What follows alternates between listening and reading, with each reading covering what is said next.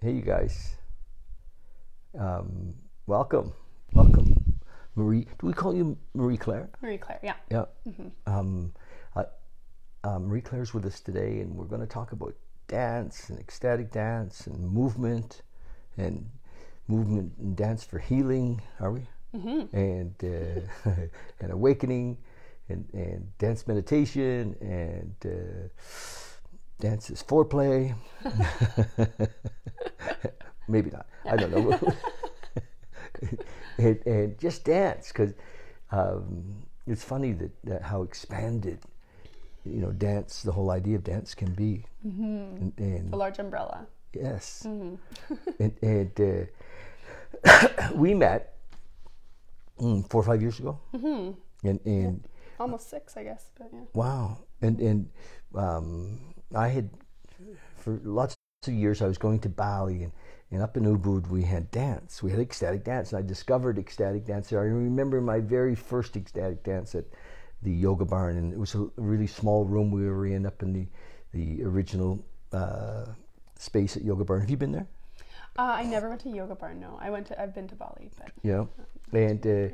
And we were dancing. I fell in love with ecstatic dance, and I would go whenever I was there. I'd be there on Friday night dancing, or I'd be there on Sunday morning dancing, and it was just such a great way to surrender. And I actually had some experiences where I kind of disappeared in dance, and which is, because I don't know about you, but sometimes for me, I can be self-conscious when I'm dancing. How do I look? I remember I was dancing with my girlfriend. She said, your arms are awfully long and they kind of fly around. Nice. Thank you. Helpful, yeah. And they do. And I'm okay with that now. Good. That's good. But the reason I'm telling you that story about Bali is because I came home and we had a space down on 17th Avenue, and where we were able to have ecstatic dance on Friday nights. It's Friday nights, yeah. And that's where we met. Yeah. But you have a long history of dance. I do, yeah. So I grew up sort of in the studio setting, so dancing, ballet, jazz, modern, tap. I did a little bit of hip hop, but that wasn't really my scene. And then some Latin ballroom and all this kind of stuff, but very rigorous training and very structured and high expectations. There's lots of competitions and things like that. Discipline, yeah. A lot of discipline, a lot of needing to look a certain way, a lot of perfectionism. That ultimately caused a lot of unhealthy patterns for me. It brought me to some disordered eating when I was a teenager, some really negative self image stuff, self-talk, because constantly comparing to other people, and constantly, you're never flexible enough, and you're never skinny enough, and you're never, all the not enoughs. So that really got ingrained into me. And then I stopped when I was 17 because I kind of fell out of love with it. And then I went on my way, and I went to school, and I traveled, and kind of throughout those years I started to really enjoy dancing on dance floors at clubs and on beach parties and things like that. And yeah, it's because you can. Yeah, because I can, and I just love it. When there's good music and there's good Me too. rhythm, that just gets you going. I was like, oh, this is just so powerful. And so I had been in Southeast Asia for a couple of years, working for a travel company, and then I crash landed back in Calgary, and I was living in the Beltline. I was living just a block from Bali and beyond. And so when I found out about these ecstatic dance Friday nights, I think I walked into the store one day and someone gave me a flyer or something. I thought, I'll check this out. And I just fell in love. I started going every week, and I remember. Yeah, I was there very often. I started having all of these psychosomatic, mind, body, emotional sort of experiences that I was like, wow, there's something to this. So I started doing some research, and I found a dance movement therapy program in Vancouver. And so once I started looking into dance movement therapy, I just thought, oh my gosh, this is everything inside my whole being was this is my path.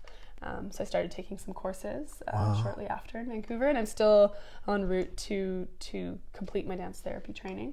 But then, I also started hosting my own ecstatic dances and teaching dance and movement that's really focused on the social and emotional concept and feeling good when you're dancing rather than trying to look a certain way or trying to uphold a certain standard. And it's interesting what you were saying about your arms earlier, because I often start classes, like I teach to kids and I teach to all kinds of demographics, and I'll often start by saying the only thing that you need to be able to dance is a body.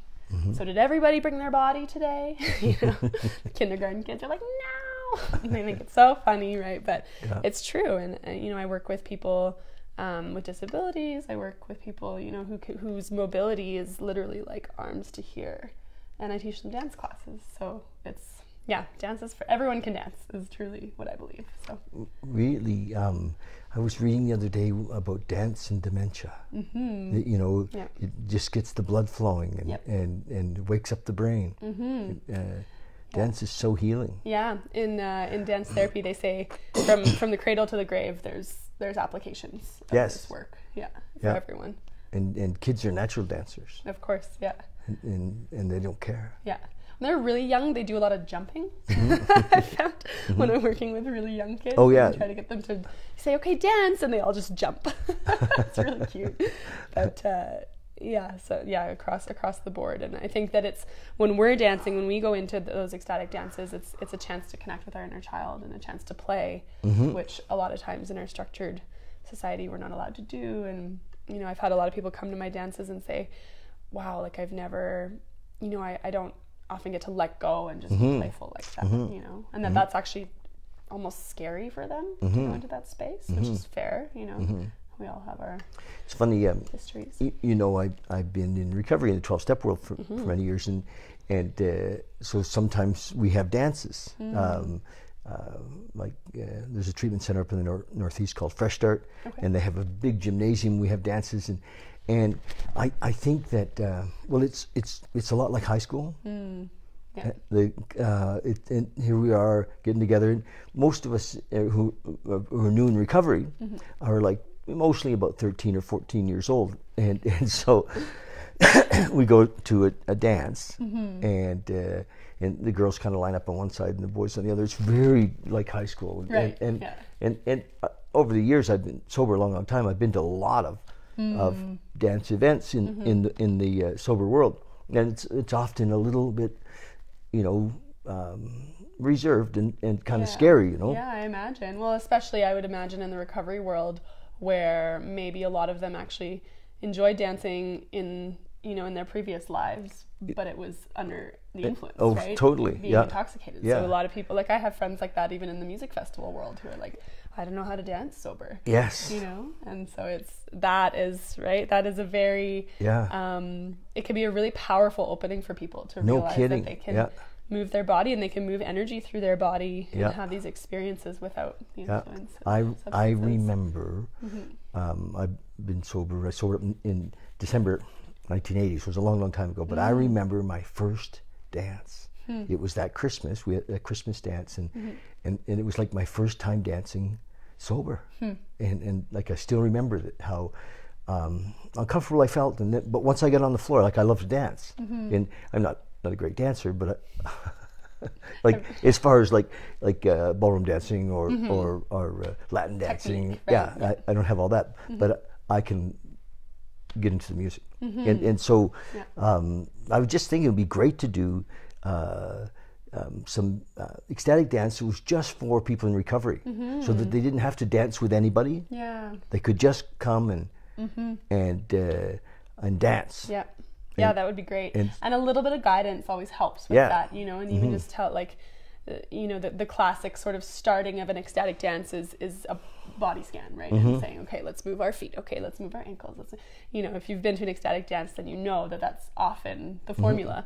But it's so helpful. It's so helpful when people they're not inhabiting their bodies and they're not paying attention, and they don't, you say, okay, dance, and they're like, oh, I don't know any moves. They're living in their head. Yeah, exactly. And they think, well, I don't know any moves, and it's like, well, but you've got all these parts, you just move them, right? Yes. And so giving prompts and giving a little bit of engagement and saying, what about your feet? what about your knees? You know, what about your hips? How about all these places in your body that you can move in all these different directions and all these different ways?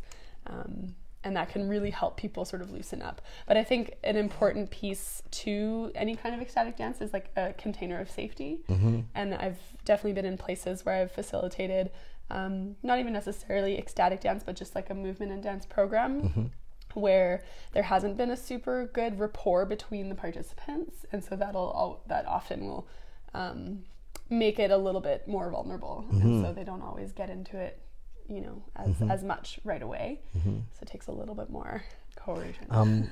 You know, we were just talking earlier about us doing a one-day thing with our Monday night group. And I just had this thought that if we start at 10 in the morning, we do we'll have some music through the day, but if you come in the evening, we should all be bonded so well. That's true. Yeah, after a full day of work together. There would be, you know, we'll throw caution to the wind. Yeah, totally.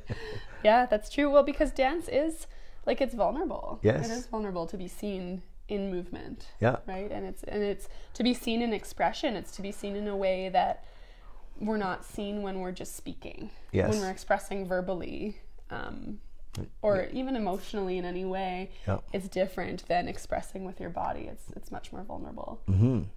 So yeah, there needs to be like a set container of safety and of relationship and rapport for it to really be successful. So you've just started like a Wednesday night? Yeah. So it's twice a month at Evolved Movement Arts. And yeah, twice a month, the second and the fourth Wednesday of every month. Shout out for Evolved. Yeah, shout out at Evolved, second and fourth Wednesday of each month from 7 until 9 p.m. Yes. And hello. We have company just dropped by. We have a guest. Hi, Kat. Yeah, and so the second week of the month, so the first dance of the month, the second week, the second Wednesday, will always be unfacilitated. Yes. So I've got my set list, I do a little opening circle, we dance, we have a closing circle, and then the fourth Wednesday will be facilitated. So I'll be speaking on the mic throughout the dance, offering some guidance and offering some prompts that you can take or leave kind of thing. So yeah, so I'm looking forward to that. January through June it's booked. So did you ever go with there was a guy in town, like his name's gone right in my mind, that used to do something for the 5 Rhythms.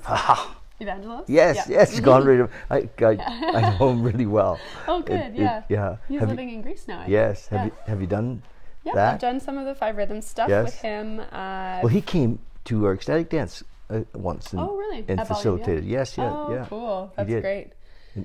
And so that's pretty facilitated. Yeah.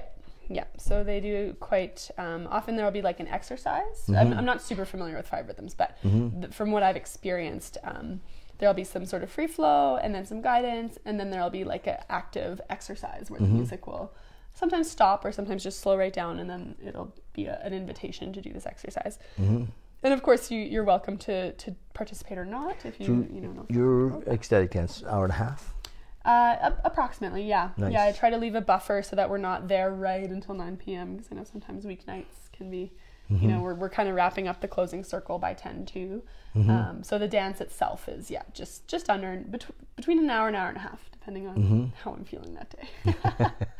But, Nice. Well, I want to, I think it's so healthy. And when, for people to dance in a place, in a situation like that, and get into their bodies and just, I think it lifts people up. I think it's an opportunity for awakening. And what I often say, or as an introduction, if people have never done it before, is that the idea is that we are allowing our body to take the wheel, because more, 99% of the time our head's in charge, right? Our mind is in charge. And even in movement practices like yoga, it's very linear. It's very, now you do this, and now you do this, and now you do, it's very prescriptive, right? And so with ecstatic dance, the idea is just to try our very best to say, okay, you're offline for now, and like what what is my sensory score doing? What is my body saying? What are my inner impulses? What do I really need to do right now? Right? What must my body do to feel alive? You know, and expressive. I've had experiences in ecstatic dance where I totally disappeared. I'm not just, I wasn't even in some way conscious of the body. I was, you know, and the body was just doing the dance, and which is amazing to get there, to you know, to have that, in Bali, in Ubud, often there'd be 150 people in the room there now, and it's a good sized room, but it's full. 150 is full, right? And so after, you know, 20 minutes, everybody's kind of nodded at everybody, because, you know, I know a lot of people, and I want to get past that social thing into, you know, not in a way not acknowledging anybody and dropping into the inner space. Totally. And it's interesting to witness how people show up in a space like that, because sometimes, I mean, as a facilitator, I can see when people are uncomfortable moving into their inner space. They stay outer the whole dance, which is fine, you know, that's if that's where they're at. And that's honestly, that's something that I love so much about ecstatic dance, is that you can have these incredible revelatory, you know, spiritual experiences, emotional experiences, or you can just have a playful, fun time, or you can get your little workout in, or you can have this embodiment experience. You know, there's sort of this range of experiences that can happen in the same room at the same time. And I'm not telling you to have any particular experience. Yes. I'm just giving you options and giving you guidance. And my philosophy really is to constantly bring it back to the body. Yes. And I don't want to offer any... I don't want to say, oh, come to this event and you'll have a spiritual awakening, you know, because I can't guarantee that. It's completely up to you and how all the different elements kind of align to make that happen for you. But I love that about the dance, is that whole spectrum of things can happen. So can we back up a little bit? Yes, sorry. No, it's okay. Sidetracked. No, it's beautiful, because I'm going to go there. I think there was a time in your life, you went to university, and what'd you study? Economics. Awesome. And then you decided that wasn't going to be it, and you went off to Asia, and kind of on a search. A little bit. It was a travel trip. You know, post school, I graduated. I just want to get out of here for a little 2 years. bit. Yeah, but then when I was out there, like the initial trip was 4 months, and then when I was out there, I got a job for a travel company. So then I stayed. So then you became a facilitator when people would come in? Yeah, like a tour guide. Tour kind guide of, thing? unquote. That's party. Yeah. It was a lot of partying. I've met some people that do that in Ubud. Yep. And you know, a lot. They have to go right from there to treatment. I believe it, honestly. Yeah. I didn't quite get that far, but close. I definitely got very ill by the end of it all. Did you? My body started shutting down, and that was the early days of me actually listening to my body. Thinking, oh, something's going on here. Paying attention. So. Well, good for you. Yeah. And then, so now what you're doing with movement is full time. Yeah, pretty much. I have a couple side gigs. I clean some houses and I bartend once in a while, but for the most part, most of my livelihood is coming from dance and movement work. Nice. Both through my own business, so Movement, which is spelled MEANT. Website is menttomove.org. Oh, nice. And then I also contract with Dubasov Dance and Wellness, and so they're a dance and wellness community in Calgary studio for children with disabilities and special needs. Oh, fun. So yeah, I do a lot of contract work with that studio, and that's been really beautiful and great experience for this dance movement therapy work that I'm training in. So giving me lots of experience. So your spiritual path. Tell us, what are you doing? Are you reading? Are you meditating? These days? Yeah. So I well, I'll go back. Okay. I'll go back and move forward. Yeah. So I mean, I did the kind of growing up in the Catholic school, but not really going to church, like just having this concept of, God or whatever, but didn't pay much attention to it ever. And it wasn't until I was in Southeast Asia that I started connecting to Buddhism and seeing how the Thai people were living and how they were really in touch with some sort of greater, cosmic something. But I didn't really make a whole ton of sense of it. I just was like, oh, this is neat. And then I came home and I was living with my cousin, who I was mentioning before was in recovery for addiction. And he started telling me a little bit about Alcoholics Anonymous and the term saying God as you understand it. And so then he gave me all that. He was like, some people call God Mother Nature, some people call it the universe, some people call it this, some people call it that. And I was like, oh, that resonates. It just 100% resonated with me. And then from that moment on, I started praying. I started, touching or getting in touch with my body. And now I've done a couple of Vipassana meditation retreats. Stop it. Yeah, those 10 days. 10 days? Yeah. Oh, I bow to you. It's pretty intense. Yeah, but since then I've actually been working with a meditation teacher in the city named Anne Mahoney. I don't know if you've met her before. No, I'd love to though. Lovely. She holds meditations on the first and third Wednesday of every month at her place in her office is in Inglewood. And so she's a therapist as well, and she offers retreats. And so I've gone to a couple of her 5-day retreats, which is all in the Theravada Buddhist tradition. Okay. So I do meditate in that style, following loving kindness, compassion, loving friendliness, appreciative joy, and equanimity. They're kind of the foundations of Theravada Buddhism. But I'm the type of person that I've never been able to put spirituality in a box, and I think even the 10-day Vipassanas was a little too rigid for me. It's a lot of this is the way is the only way. I'm like, yeah. Anyone who says, this is the only way to, be in touch with Creator, be in touch with God, I shy away from, because I think that there's so many different ways and that each person's path will be different. And so I totally agree with the things that we're doing on Monday nights. I have felt that one of the difficulties for people to get into meditation is there's kind of gatekeepers, and the gatekeeper has a philosophy, right. and so what I'm trying to do is it's not about a philosophy, to learn to meditate, and if we can help people to find their own way, totally, yeah. and through consciousness and personal awareness, and then just the idea that there is something and I love Eckhart Tolle's description of the power of now. Whatever there is, whatever your concept of a higher power or universal intelligence or the Zen or whatever name the Tao, and whatever it is, it can only be found in the now. And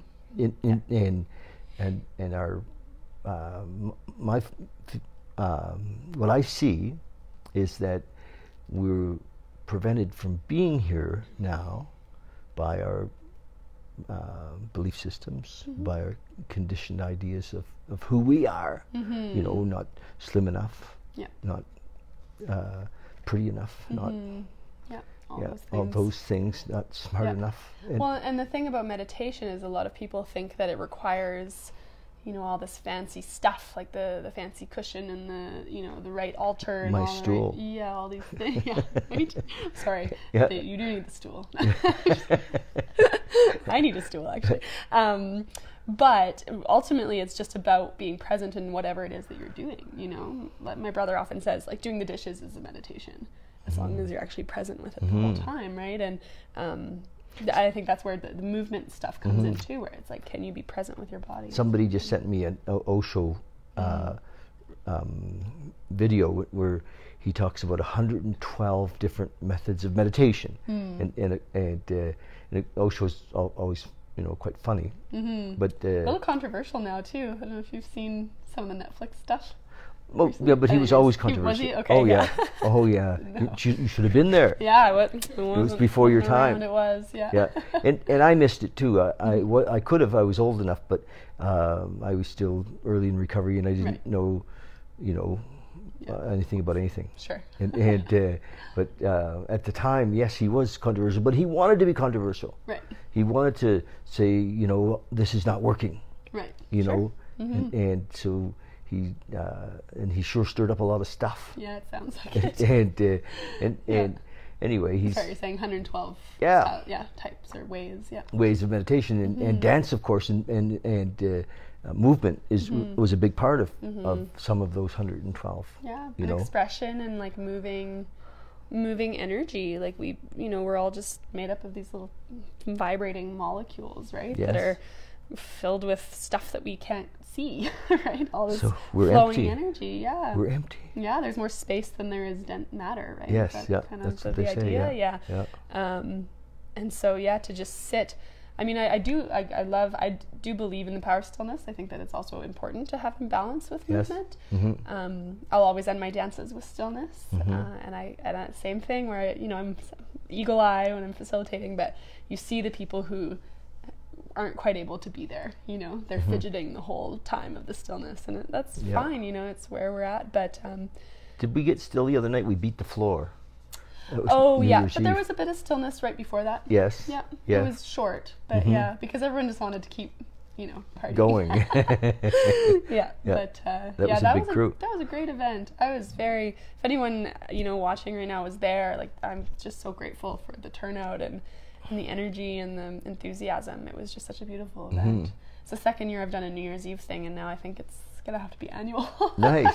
Yeah, and I'll need some collaborators next year, I think, Yeah. because it was a lot to put on. So Yeah, I'll bet. Well, Yeah. easy to find people to help. People always, lots of times, we want to be part of what's going on or help, and that gives us kind of a reason for being there in a way, to be of service. Yeah. And so I think it would be no trouble to find some volunteers. it's true. I did have some volunteers this year who were invaluable to me. Like I could not have done that without them. But yeah, I think next year same thing, and yeah. So movement for awakening, movement for healing. Yep. Movement to get to know yourself. Yeah. For connection to self For and self-awareness. self-awareness. Yeah. I always or on my website in various places I talk about using body awareness as a bridge to self-awareness. So understanding like what is this little suit that we've got here and what's it saying to me. Yeah. It has so much wisdom, and there's so many different schools of thought that talk about disease as just being signposts for healing, right? As Yes. being like, hey, pay attention, right? Yeah. And I have lived experience of that with several different injuries and illnesses and things like that. But And you've danced through them.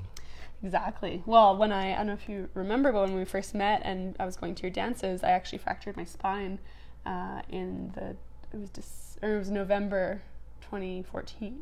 Yeah, 2014. And so I couldn't come anymore. But then once I started coming back, there just came a day where I was like, I need to go move my body. I'd been laying on the couch healing for so long. I remember that. Yeah. And so I came back and had to just move very slow and very consciously. It's so cool that your journey had, our paths crossed and that influenced your journey. Yeah. Oh, totally. Yeah. Yeah. I mean, we were talking about this before, but how a lot of the way you were holding space for those ecstatic dances is a lot of what pushed me into starting my own. Because once your space closed down and everything kind of ended there, I started seeking out other ecstatic dances, and I never quite found exactly what I was looking for, and I just thought, you know what, I'm gonna just do this myself. And so I started, and that was around the same time as this dance movement therapy education came into play, and and it all kind of just blended together into this really beautiful thing. Well, I'm going to talk to you about coming in and doing our evening on the 10th. What would be great is if you came for the whole day and actually participated. I would love that. Yeah. Participated as well as then facilitated. Well, we could even, just an idea, but open with a dance and then also close with a dance. We sure could. Right? 'Cause Yes. I think dancing And is we a could good dance way. some in the middle too. Of course. Yeah. Let's just dance all day. But yeah, I think opening with getting the body moving and getting out of that the left brain, Yeah. Yeah. because we're all so pulled into the left brain all the time, which is the linear thinking, Yeah. the structure. Even if it's like a half hour of dance and verbal, then some meditation and then yeah. It really helps people just like settle into a space. Yes. Yeah, to be Yeah, able to shake it to off. be embodied. Yeah, Yeah. exactly. And I have all these fun tricks, all these different movement games that it's basically brain gym stuff that based on brain gym that gets your hemispheres talking to each other. So it's like, actually, if you want to try right now, this one's fun. So you point one finger and one thumb, but you got to have that thumb down. Okay. Yeah, and then you switch. Just a second. So point. Okay, this thumb up and that finger down. Okay, and then Yeah. See, it's hard. And you just go back and forth. Okay, and then okay. I teach this a lot, so I'm practiced, but it's hard. Okay, gosh. Right? Yeah. So it's just about having those two sides of the body, the two sides of the brain, trying to communicate. When my sons went to Waldorf, the Waldorf school, and part of Steiner's thing they were knitting, and knitting was about getting the two sides of the brain going, and they used knitting for that, which was really cool. Steiner was amazing. Right, because I mean they are like, both sides of the brain are always active. They're always there together, but we live in such a left brain dominant society, and so the right brain's often just kind of like in the background. You'll practice. Next time.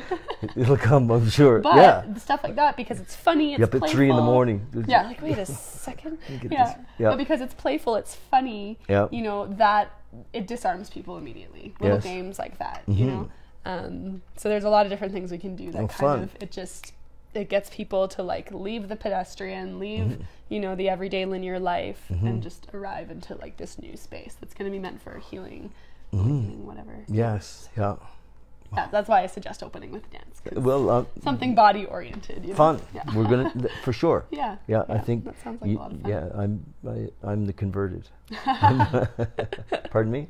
14. So just so that you know what we're talking about, we're gonna have a 1 day, probably 10 in the morning till 10 at night.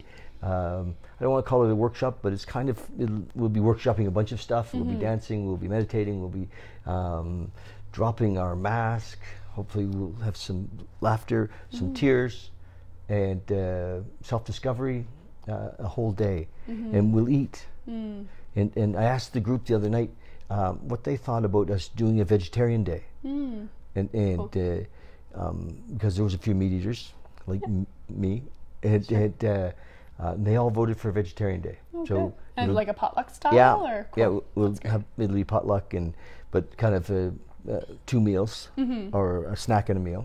Sure. And that's on the 14th of March. So we're going to put an event together, and we'll put that event maybe on. We'll tag this with that event. Sure, you can share it and stuff. Yes, and so do you do actually an event every Wednesday, every other Wednesday? Yeah. Okay. Yeah. So you have an event like on Facebook? Yeah, I that do. We could share, and we'll share on Bally and Beyond. What's happening in YYC and all of that kind of stuff. Yeah. Are you going to do any other things that you want people to know about between now and like this year? Do you have anything else planned? Or? Well, there's a couple different.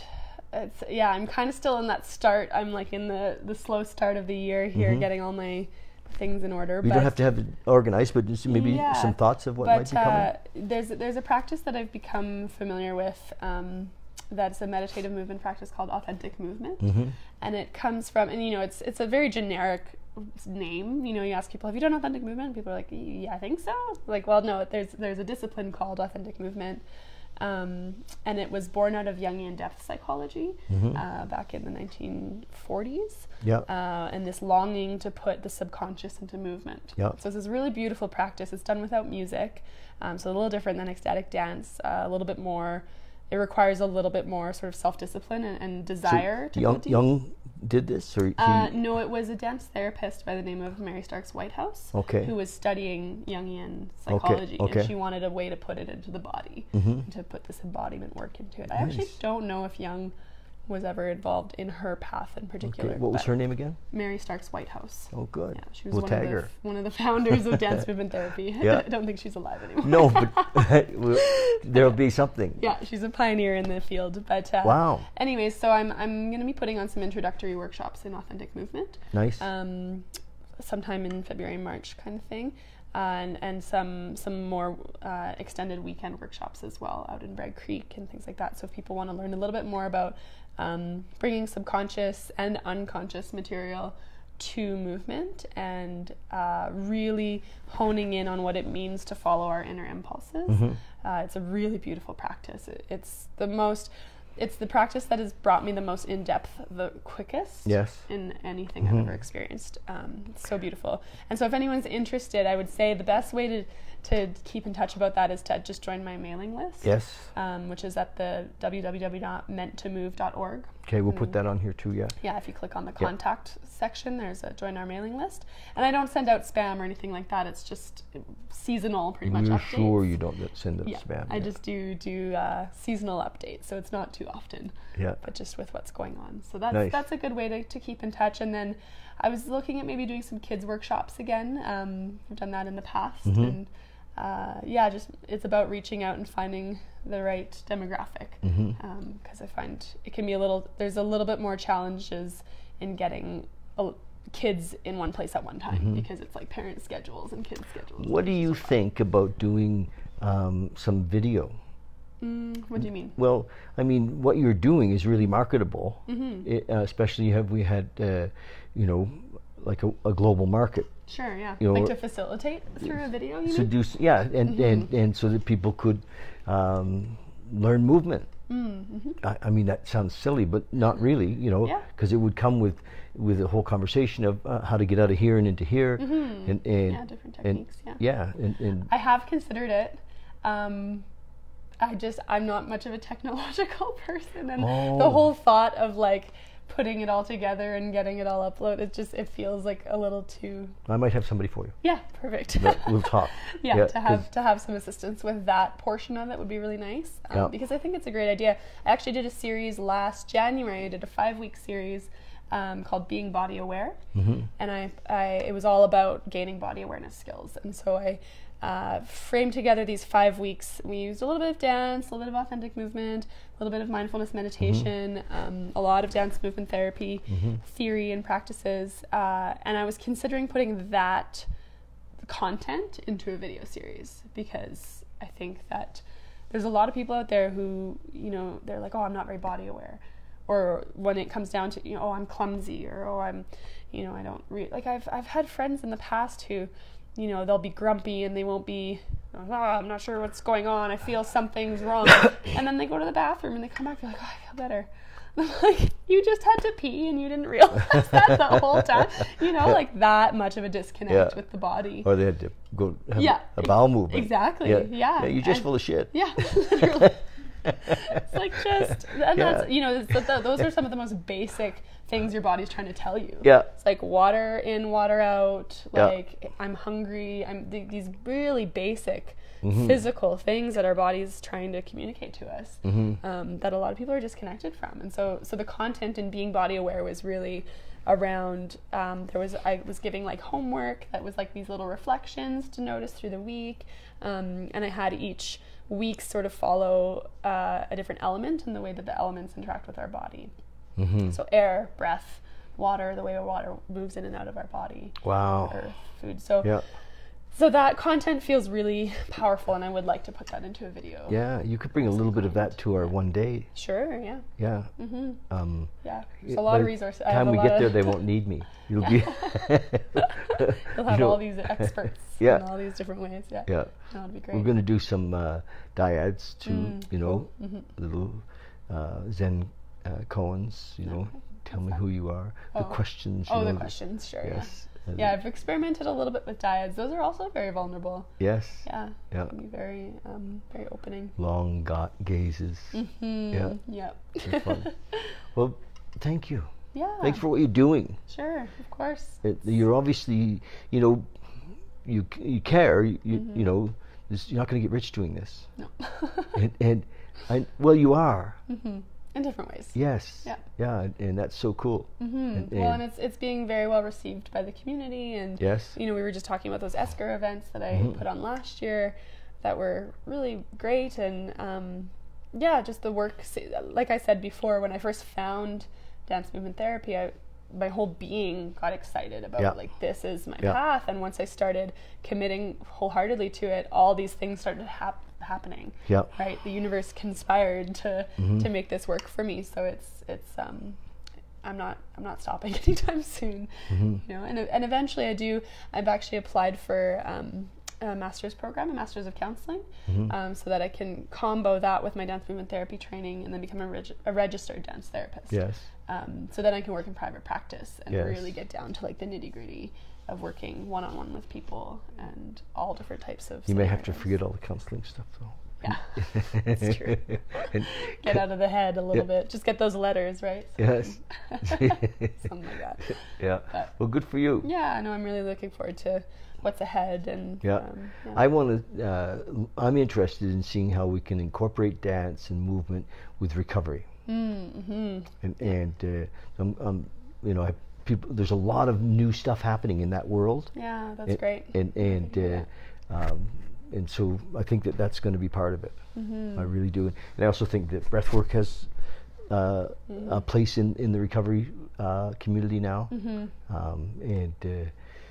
Dance, breathwork. Of course, meditation's always been there, but my friend Trevor Thibodeau does a thing called Enlightenment Intensive. Have you heard of it? I don't think so. Is he the breathwork teacher? No, that's Trevor Ellick. Yellick. And I've always had a tough time with his last name. Yellick. I've never but Thibodeau does, well, it's that question. It's the tell me who you are, but 3 days of it, 16 hours a day. Oh, okay. Wow. And wow, stuff falls away. It just falls away, and eventually you're just in the stillness. Right. You know, and I mean, dance is quicker, but but this has a different effect. You know, it's amazing, and it can be difficult. I believe it. Yeah, it's right up there with the 10-day Vipassana. Sure. In level of commitment needed. You did 2 Vipassanas. Wow. Yeah. Good for you. Very intense.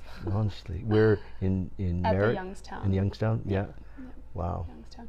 Awesome. I've wanted to go again, but it never seems to line up. And now that I've found this other teacher that I just resonate with a little bit more, her retreats she offers 10 days once in a while, but I haven't been able to commit to one of those. So yeah, I'd love to meet her. Yeah, she's great. Yeah, I'd love to interview her. Yeah. Yeah. Anne Mahoney. Yeah, she's lovely. Will you hook us up?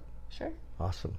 I'll bet we've met, but maybe, the name sounds really familiar. Yeah, she's an equine therapist, so she has like horses on a ranch. Oh, no way. Does like horse animal therapy. Yeah, and then she's also a mindfulness teacher in Theravada Buddhism. So nice. Yeah, she's lovely. Nice. Well, I certainly want to meet her. Yeah. Right. So thanks for what you're doing, and thanks for coming in today and doing this. And you guys, Wednesday nights, what time? The second and fourth Wednesday of every month, 7 till 9 p.m. 7 till 9. Yeah.